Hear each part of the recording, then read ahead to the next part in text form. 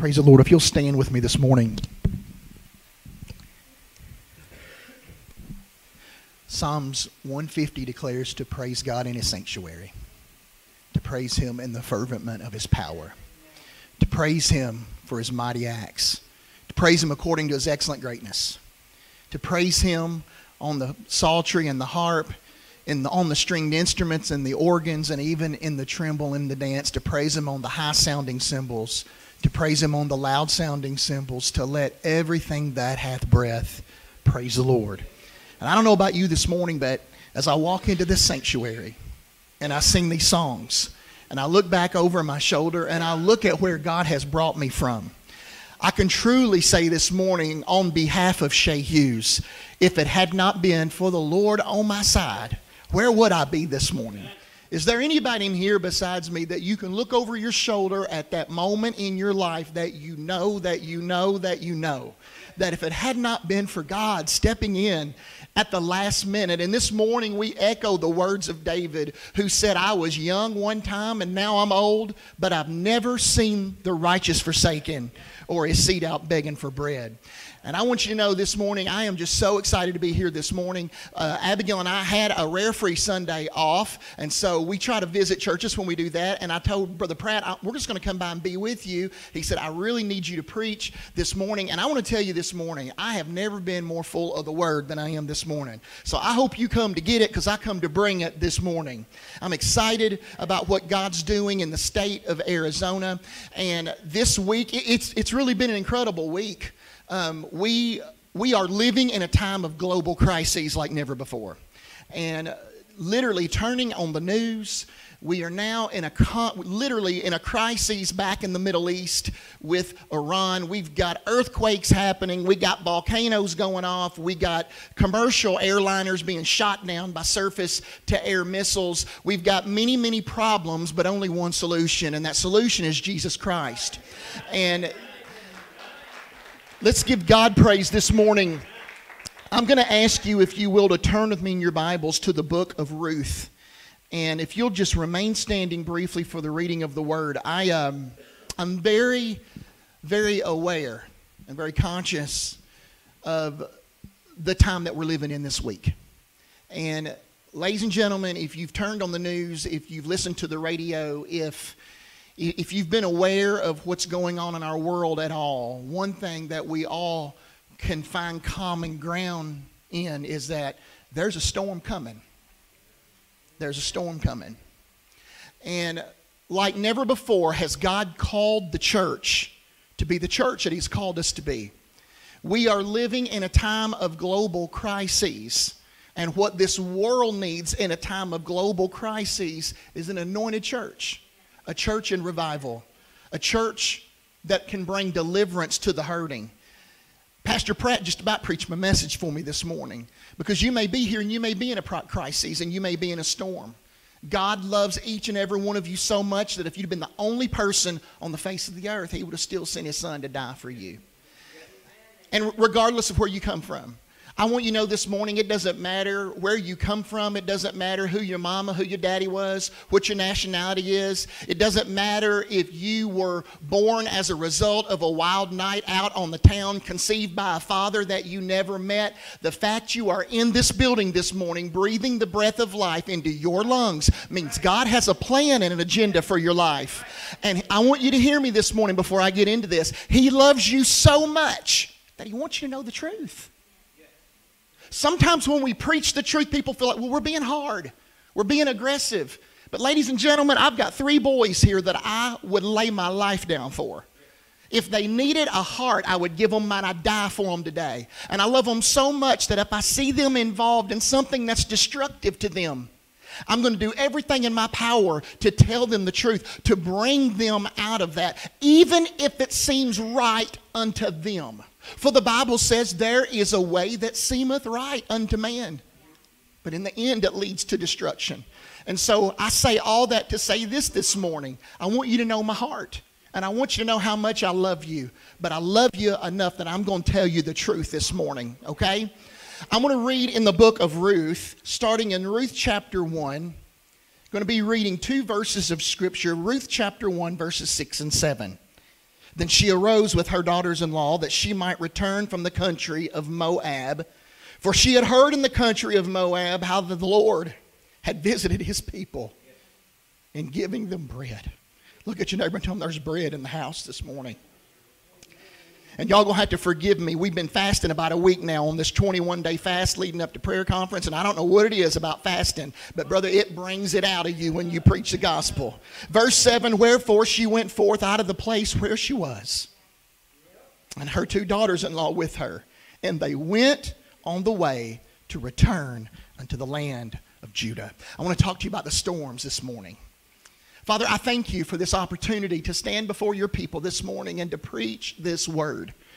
God, I'm asking you this morning that first and foremost that you would let this word be communicated in the heart in which I'm giving it. Father, I pray, Lord, that you would not only anoint me to deliver it, but anoint your people to receive it. Father, it's not by might and it's not by power, but it's only by your Spirit, says the Lord. And this morning, Father, I'm asking you to anoint me in spite of me, in spite of my flesh, in spite of my past, in spite of all those things that make me human. Anoint me to deliver, thus saith the Lord. Not only anoint me to deliver, but anoint your people to receive. In Jesus' name, amen. Let's give Jesus a hand clap of praise as you're seated this morning.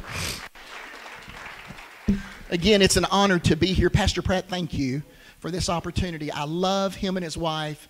They're not only great leaders in this church, they are great leaders in our state. And he serves as one of our district overseers. He serves on our state council. And I just want to share this.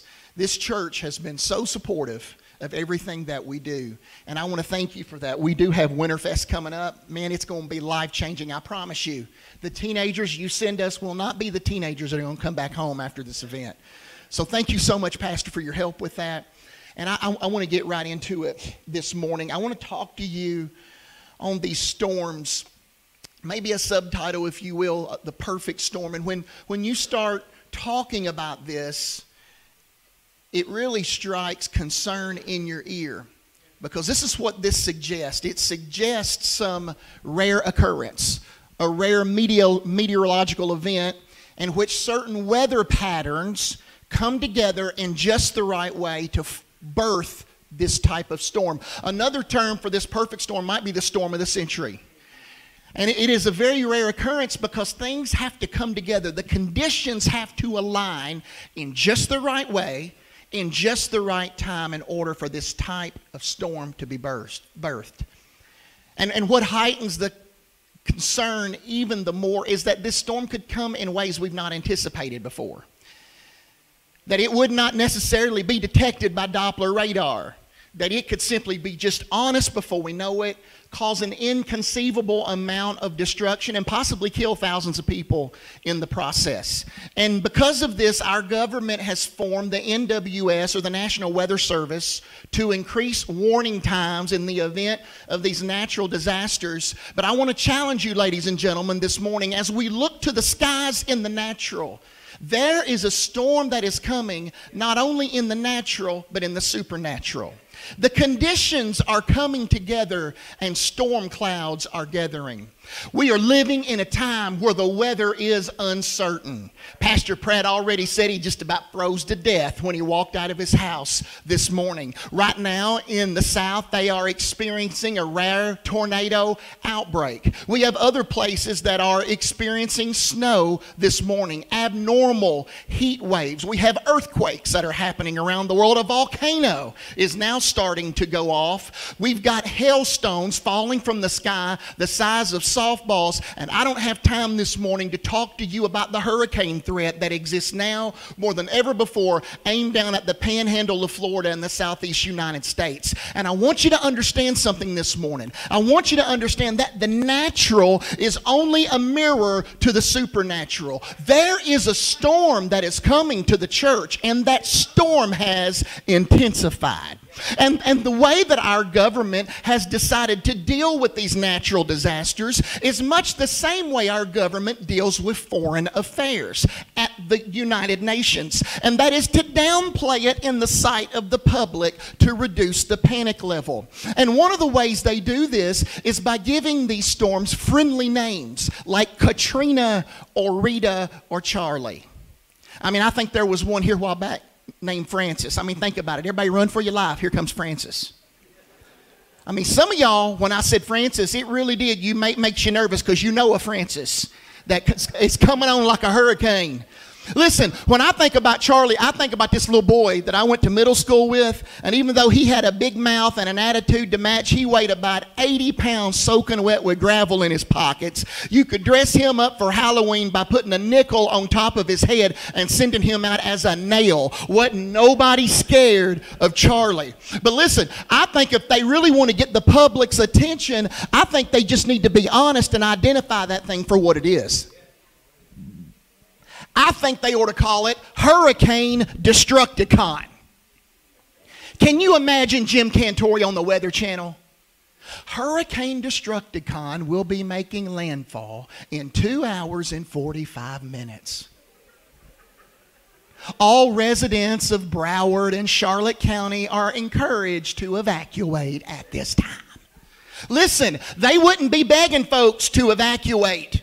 There would be a mass exodus. There wouldn't be none of this, I'm going to ride out the storm. You'd be getting your mama, your sister, and big mama for that matter, and saying, I'm getting out of here because Destructicon's coming and I'm not going to be here for this. As it is in the natural, so it is in the supernatural. Storm clouds are gathering under the friendly name of Islam. Storm clouds are gathering under the friendly name of methadone clinics. Storm clouds are gathering under the friendly name of same-sex marriage. Clouds called state-run lotteries. The enemy is aligning the elements. He's bringing the conditions together, as innocent as they may seem, to converge in preparation for his most perfect attack. Paul said, for we are not ignorant of Satan's devices. We understand this attack is too subtle and sinister to be man-made, but it must be, ladies and gentlemen, and it is the carefully calculated attack of the spirit of Antichrist. And so something is beginning to happen as the storm begins to rage. People are flocking to the church. I wish you'd look around in here. It ain't been that long since I've been here, and I see all kinds of new faces in here today. Can I tell you, we are seeing people come to our churches who have never come to the church before. They're not coming for the music. They're not coming for the building. They're not coming for a program, but they're coming for shelter in the time of the storm. I'll never forget, ladies and gentlemen, the year is 2004. It is September, and my wife is extremely pregnant with that real tall dude sitting there in the blue shirt. I don't know about your guys, but when my wife was like real pregnant, can't sleep comfortable pregnant, want to eat all kind of crazy stuff pregnant, man, I had to be on my toes, and I had to be ready for anything. So I'm trying to like cater to my wife, and what I don't realize is something is getting ready to happen that's going to change my whole church and my whole ministry. There was this girl that stepped in named Katrina in New Orleans, and it tore the whole place up. And I'll never forget, Pastor, I just got done preaching on a Sunday night like I normally did. I went home, had some decaf coffee, sat down on the couch, wore out. I did 2 services that day. And I turned on the TV and I saw this monster storm, Katrina, about to make landfall in New Orleans. And I had no idea how that was getting ready to change my life. Because our church was a Tennessee church, but it was right over the state line in DeSoto, Mississippi. And our county, DeSoto County, was the first county up I-55 that was not directly affected by the storm. I mean, you see all the news about New Orleans and Gulf Shores, but what you don't see is all the destruction up 55 of thousands and thousands of businesses that didn't have power. And so after that storm hit, those hundreds of thousands of refugees, evacuees who had lost everything that they had, they began to come up I-55. And literally our town turned into a third world country overnight. I'll never forget getting a phone call from the secretary at our church. It's about 7:30 in the morning. She said, Pastor, have you been to the church yet? I said, I haven't got there yet. She said, you got to get here. And I said, what's going on? She said, we do not have an open place in the parking lot. The church is full of evacuees. And Abigail and I, we got out. We drove down the road in our van. People walking up down the road. I couldn't even get a parking place at the church. And our church was a large church. We had a church that would seat about 500. We had a large parking lot, and it was completely full of evacuees. And so I did what any young Pentecostal evangelical pastor with a big vision would do. I shut down the whole operation of our church, and I opened up a hurricane evacuation shelter. We were offering free meals to the people. They were literally living in the classrooms of our church. Trinity Baptist Church did the same. The Goodman Oaks Methodist Church did the same. And so we were responding to this crisis. And I'll never forget, I got a phone call that said it was a restricted number. And I answered the phone, and it was the director of FEMA for that region of the United States of America.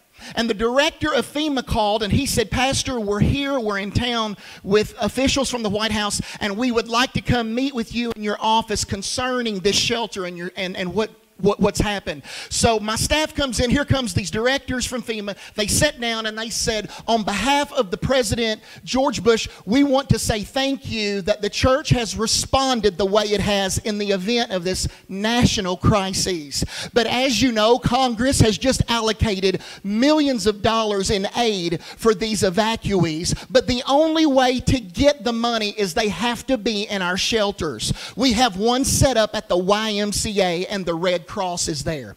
We have another one set up at Walmart, and the Red Cross is there as well. Would you kindly close down your shelter and send the evacuees our way? Well, obviously that day we told him that we could not do that, and the reason that we couldn't do that is because those evacuees were getting saved, sanctified, and baptized in the Holy Ghost right there at our church. And so 7 days later, when the First Lady of the United States of America, Laura Bush, came to town to see the evacuees, she didn't get to go to Walmart to visit them, but she had to come to the church to see them. And the reason they were running to the church is because it was the time of the storm. They weren't going to Walmart, even though the Red Cross was at Walmart. They weren't going to the YMCA, even though the Red Cross was at the YMCA. But they were running to the church. And the reason they were running to the church is because there is a resident anointing in this church that cannot be found anywhere else.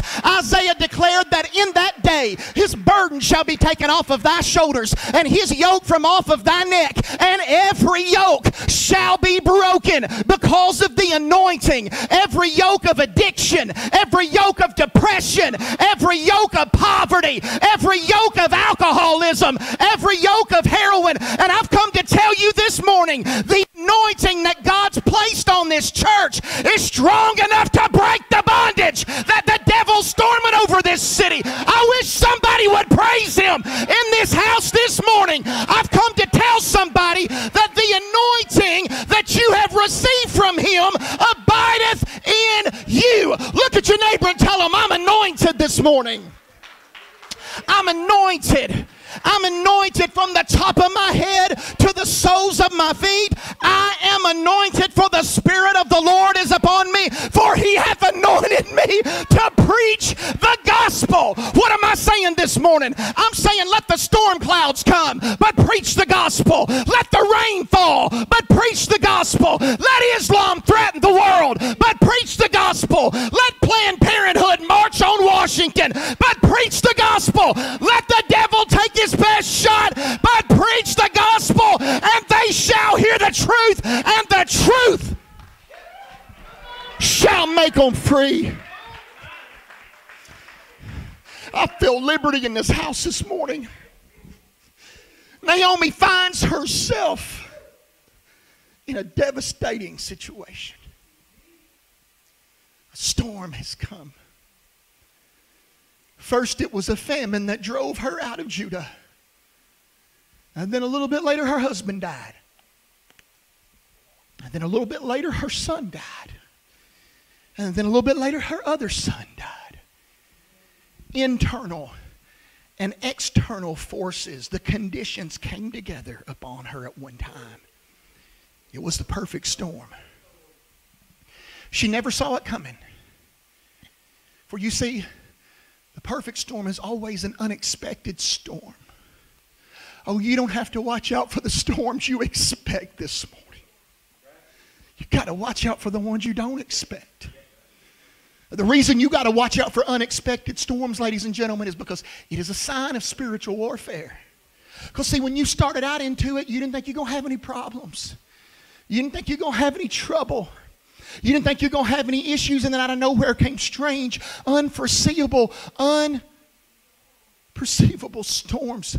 And it is a sign that the enemy knows that you are on the verge of something big. Oh, trust me when I tell you that the perfect storm can announce to you that God's getting ready to use you for His glory. The storm can announce to you that God's getting ready to do something incredible in your life, and you can't let the storm stop you. Look at your neighbor and say, don't let the storm stop you. You see, when you know God's got something for you on the other side, you got to keep on sailing. Even though the winds may blow and the waves may crash, you got to keep on sailing. Even though the rain may fall and the lightning may roll, you got to keep on sailing. And I know some of y'all don't know what I'm talking about because you ain't never been through nothing, but there's some people in here this morning that been through some real storms that if it had not been for the saving, miracle working, blood washing power of Jesus, you wouldn't even be here. Oh, I know some of y'all can't praise Him right now because you got to act like you don't know what I'm talking about. But I wish I could find me some people that God had delivered from a storm or time or two that would help me give God a little bit of praise. I'm not talking about ordinary storms. I'm not talking about I'm in a storm this month and I can't pay my cell phone bill. Can I preach? I'm not talking about I'm in a storm because I done used my bill money to get my hair and my nails done. I'm talking about people who all hell's breaking loose. And storm clouds are coming in on every side. If it's not this, it's that. If it's not that, it's the other. If it's not the other, it's something else. Hellhounds are at your back door. The devil's standing in your window. And you're saying, Lord, this just don't make any sense. Why am I going through all this? Why am I going through all that? Well, I've come all the way here this morning to tell you why. And it's because just like Naomi, God's getting ready to use you like you've never been used before. I've come to tell somebody the fact the enemy has sent a host of demons to encamp around you is an indication, honey, he knows who he's fooling with. There was a scripture up here earlier that said the enemy comes to steal, to kill, and destroy. Now, if me and my buddy Hal were going to be burglars and robbers, we're not going to rob people that are broke. That's why somebody can walk down the road who's homeless and they don't have anything. Nobody messes with them. But somebody with a high-end car, they got to put an alarm system on it because you don't rob broke people. And the fact the enemy's come against you the way he has is an indication, honey, you got something that he wants. You got something to work with. Down on the inside of you is a gift and an anointing that God has placed there. The fact that he has sent a host of demons to encamp around you is an indication he knows who he's fooling with. In other words, your storm ought to tell you who you are.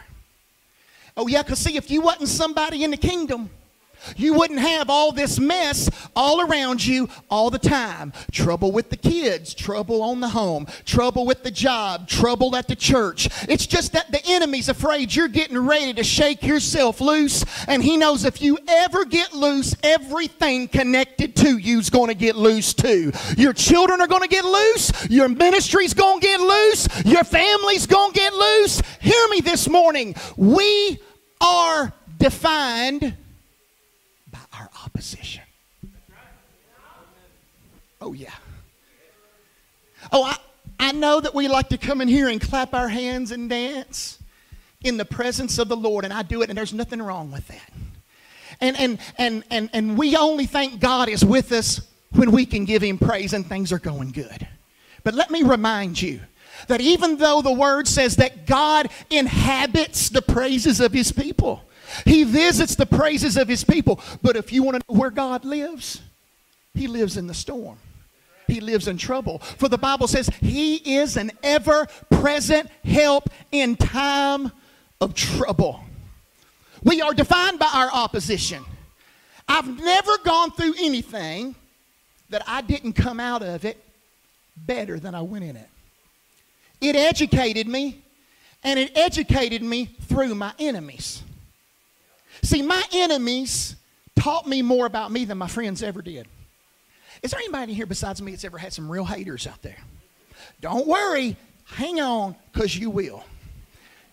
And let me encourage you with this.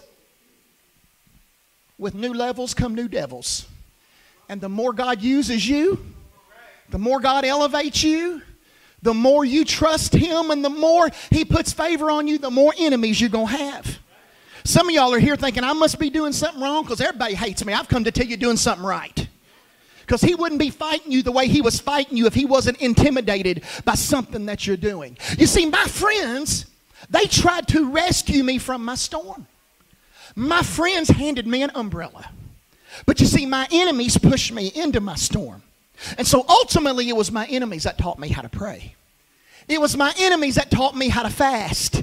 It was my enemies that taught me how to worship. It was my enemies that taught me that my God is more than enough. He shall supply all my needs. He is my El Shaddai. Can we take just a few minutes and praise God for our enemies in here this morning? He said, I will prepare a table in the presence of your enemies. And if you got an enemy right now that's trying to take you out, I dare you to lift up your hands and give God praise.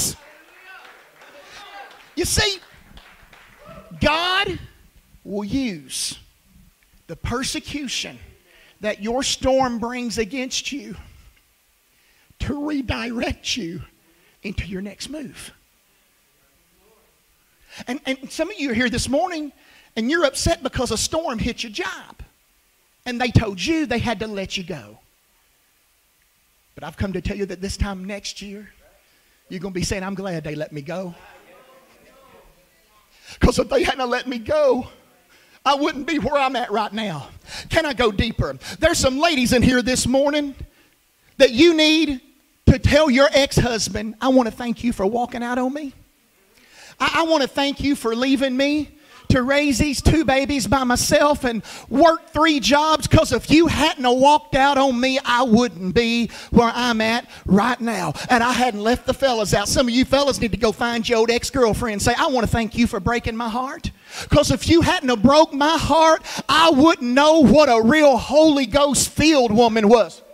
Oh, I've come to tell you this morning that the things you're crying about now, you're going to be shouting about it later. And right now you're crying because they slammed the door in your face. But this time next year, you're going to be dancing in the door saying, look at what the Lord has done. Listen, I don't know who I'm preaching to, but if you got an ounce of faith at all, lift your eyes to the hills from which cometh your help. Open up your mouth and declare that this is the day that the Lord hath made, and I will rejoice.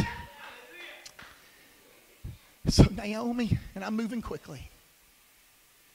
Naomi is misplaced and misallocated,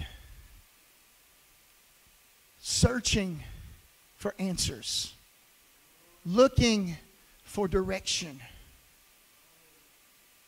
looking for a solution at the end of the storm. Can I tell you, greater than the storm that happened to you is how it leaves you?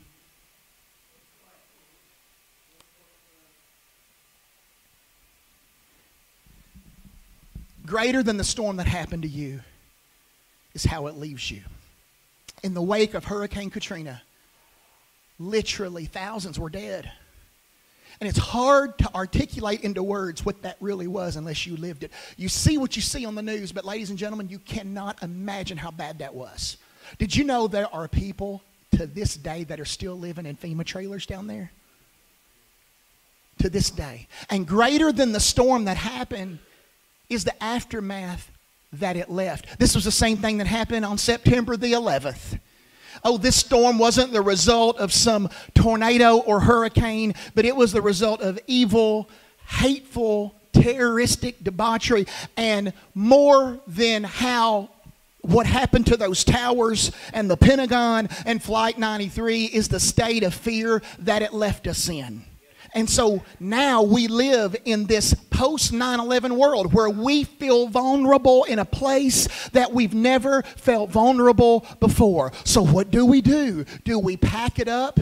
Do we quit? Do we just throw in the towel? Do we live our life in fear? The devil is a liar. And I've come to tell you that I refuse to live my life in fear. As long as they're flying, I'm going. If I can't get in a plane, I'm going to get in a car. If I can't get in a car, I'm going to get in a bicycle to go down the road because I got things to do. I got people to see. I got a kingdom to build. And the devil is a liar. I refuse to stand here this morning with my saved, sanctified, filled with the Holy Ghost self and let the devil lock me up in fear in the closet of my own house. If God gave me the house, I'm going all through the house. I'm going to get in the car. I'm going to drive down the road. And yeah, a drunk driver might get me. But if I die, I'm going to die rolling because God has not given me a spirit of fear, but power, love, and a sound mind.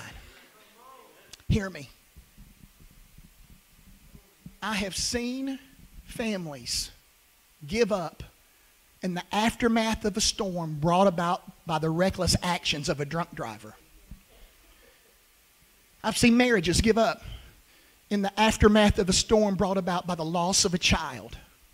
I've seen pastors give up in the aftermath of a storm brought about by a ministry that would not seem to grow. But the devil is a liar. That devil that told you that where you are this morning in the aftermath of your storm is as far as you're ever going to get is a lying spirit from the lake of fire, and you need to shake it off this morning. This word declares that the gifts and the callings of God are without repentance. I've come to tell you this morning that down on the inside of you are gifts and callings and talents that may have been pressed down, that may have been crushed, and because of the storm that happened to you, it may have left you displaced and misallocated. But arise, my brothers and sisters. Whatever the storm did, obviously it didn't finish the job, because the fact that you are in this sanctuary this morning, breathing the breath of life into your lungs, means you're not dead yet. God's not done with you yet. Arise and use what's left. Listen, God won't use what you lost. He's going to use what you got left. He's going to use the meal in your barrel. He's going to use the pot of oil in your kitchen. Arise and seize what's left. Who cares, Naomi, if all you got left is a daughter-in-law named Ruth? Use what's left. Who cares if all you got's the clothes on your back? Use what's left. Who cares if all you got's an EBT card? Use what's left. Who cares if you don't feel your joy anymore? Use what's left. Who cares if your anointing's almost gone? Take what you got left and be what God said you could be. Your miracle isn't in what you lost. Your miracle is in what you got left. And so there are some this morning, and I'm going to ask the piano to come back and just start playing softly. I got to get some Landon music here. And because of some who have been through horrific storms in life, they have found themselves like the man who fell among thieves, beaten and broken, found by the Good Samaritan, laying beside of the road, half dead. Can I be transparent with you this morning?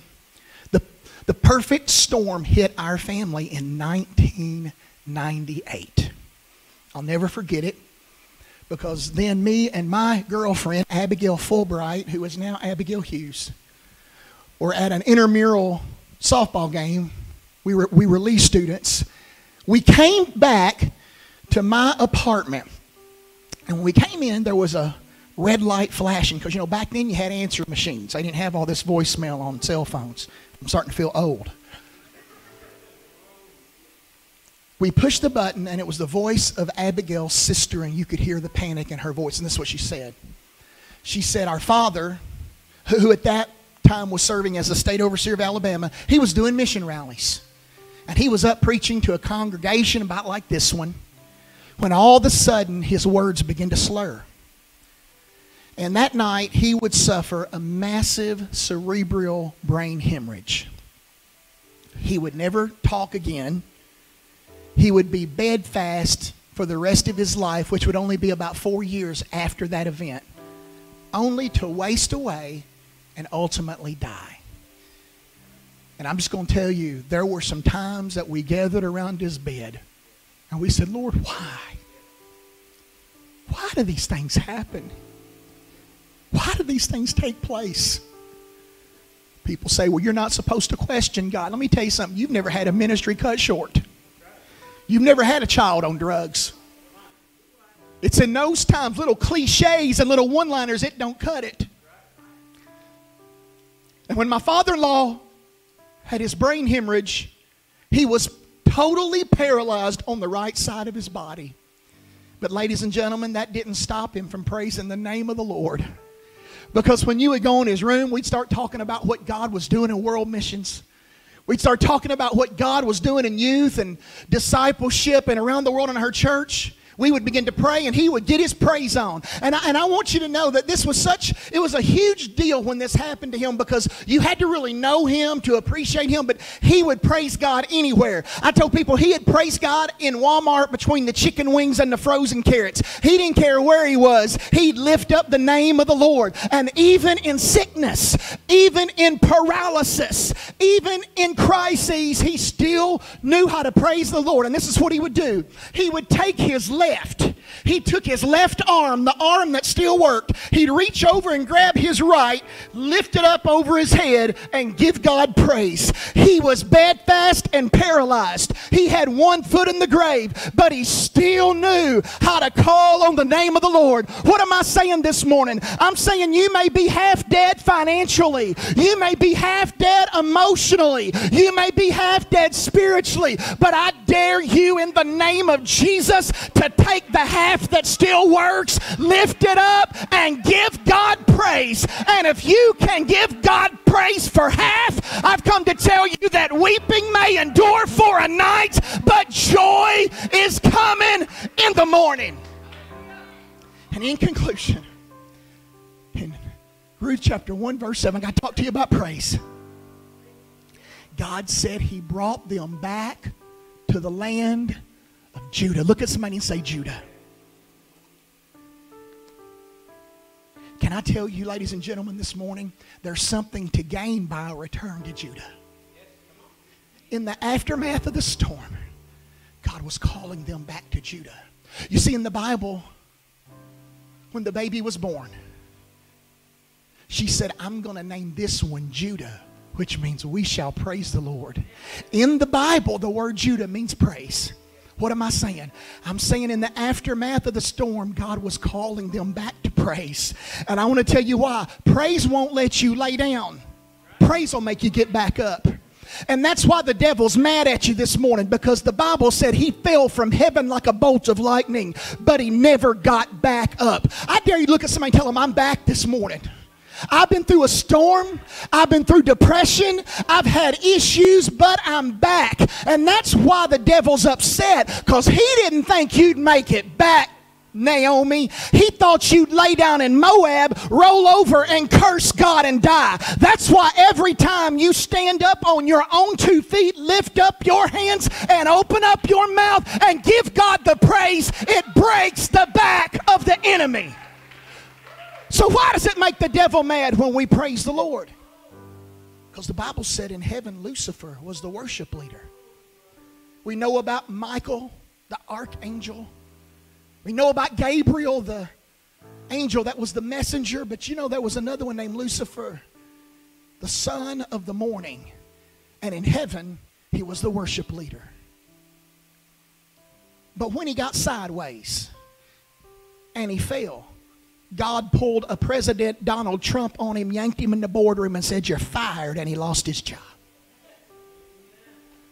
When I got saved and I came to Jesus, I got washed in the blood and I applied for the position and I got the job. And every time I lift up my hands and give God praise. See, that's why the devil's mad at you this morning. It's because you stole his job. If you want to make somebody real mad, steal their job. Listen, I don't know about you this morning, but I have come into this place this morning. I've come to work this morning. Let me do my job. It's my job to praise him. It's my job to magnify him. It's my job to lift him up. Listen, I got to praise him. I don't care if you laugh at me. stare at me, roll your eyes, or call me a fool, when I look back from where he's brought me from and I think of the goodness of Jesus and all that he's done for me. Oh, listen, if you'd have saw where he brought me from, you'd praise him too. If you'd have saw how there was a hurricane from hell that was blowing my house apart and I barely made it out. I mean, I blew my socks off jumping out the window, but I made it by the grace of God. Excuse me if I dance in your sanctuary and run in the parking lot,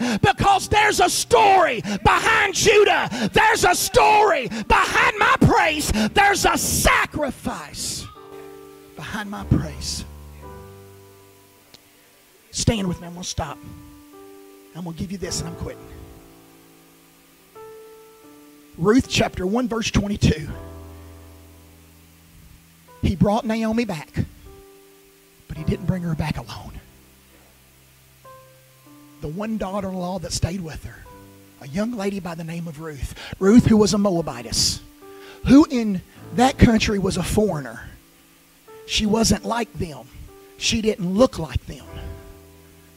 Looked down upon. Oh, but we serve a God that can use the least likely to do the almighty, because his strength is made perfect in our weakness. Quickly, I know y'all probably don't watch movies. I do. I love to watch movies, and we changed it in the teaching so we can do that now. And I was watching one the other day. I know probably none of y'all have ever seen it, but it was in that movie. God gave me probably the most supernatural revelation I've ever had. How many of y'all know that God can really use the foolish to confound the wise? And God spoke to me through that, and it wasn't even a color movie. It was a black and white movie. It was the original Wizard of Oz. I mean the Judy Garland version. And I was watching that show, and as I'm watching this movie, I am introduced to this beautiful girl by the name of Dorothy. Now, Dorothy's got it going on. She's got a beautiful voice. She's got a little dog named Toto. And every time life throws her a curveball, she just calls a timeout. She starts to sing a pretty little song until everything pops back together perfect again. You need to try that sometime. Next time you're out here and you get pulled over for speeding and the officer comes to your window and says license and registration, you just need to start singing Somewhere Over the Rainbow. Listen, they may think you're about 5 fries short of Happy Meal, but if it gets you out of a ticket, who cares, right? But you see, ladies and gentlemen, there came a day that even Dorothy got in a jam she couldn't sing her way out of. For there came a great wind, a great tornado. It was the perfect storm that swept Dorothy, her little dog Toto, and her whole house out of Kansas into a strange land. When Dorothy steps out of the wreckage of what is left of her home, she steps out of the wreckage in the aftermath of the storm, where she is confronted and introduced to this cute little race of people called the Munchkins. Now, the Munchkins are about 3 foot tall and they weigh about 350 pounds each. And they are a cute little race of people. They know how to have a party. They know how to have a parade. They know how to celebrate and have a good time. In fact, they all belong to this fraternity called the Lollipop Guild.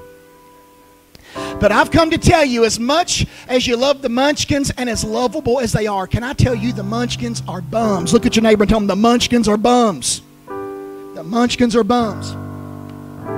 And the reason that the Munchkins are bums is because when it got time for Dorothy to leave and go to the Emerald City, you know, down the yellow brick road, none of the Munchkins went with her.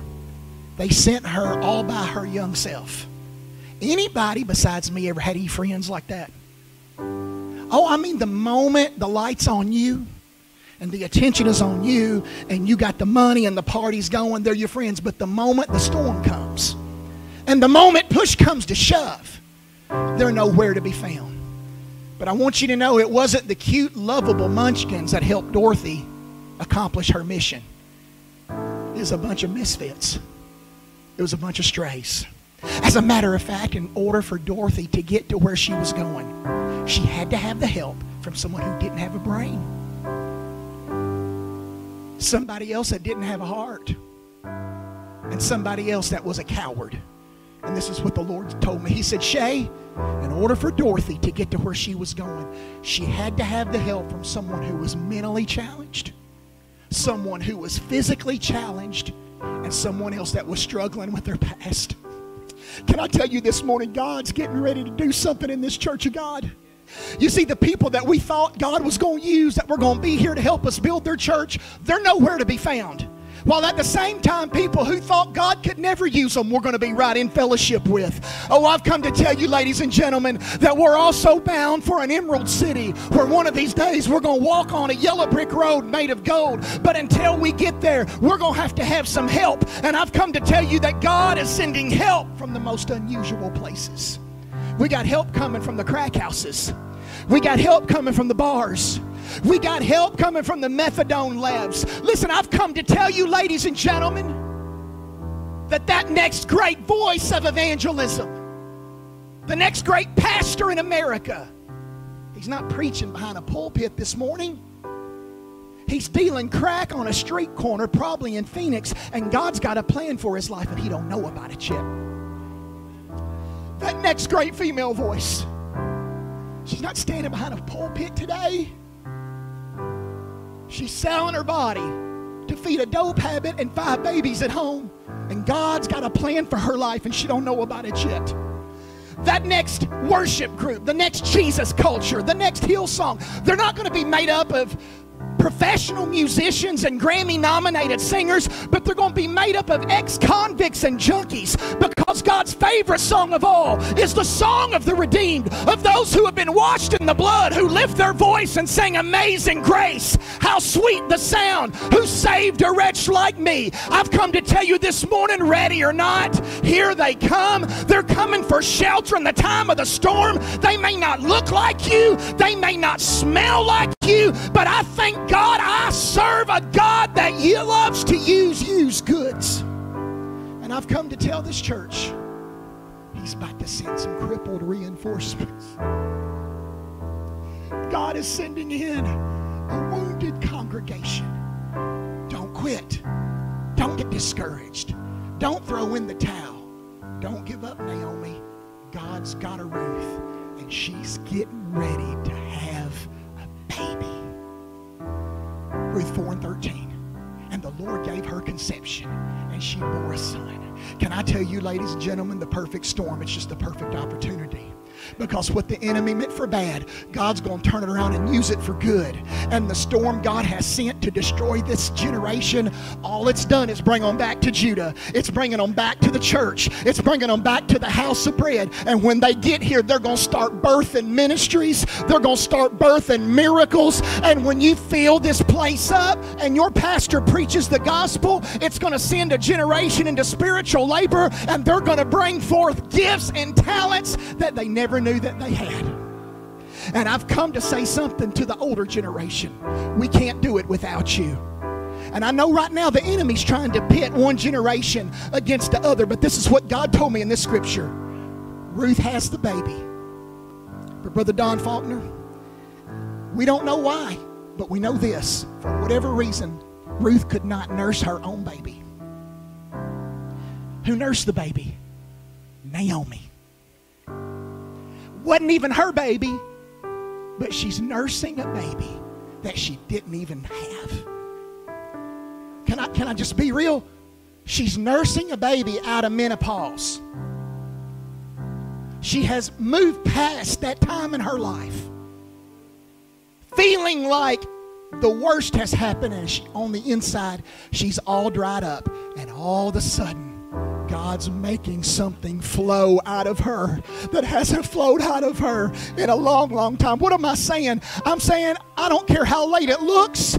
I don't care how impossible it may seem. I don't care if the devil told you it would never happen. And just when you thought he was right, God made the anointing flow out of you one more time.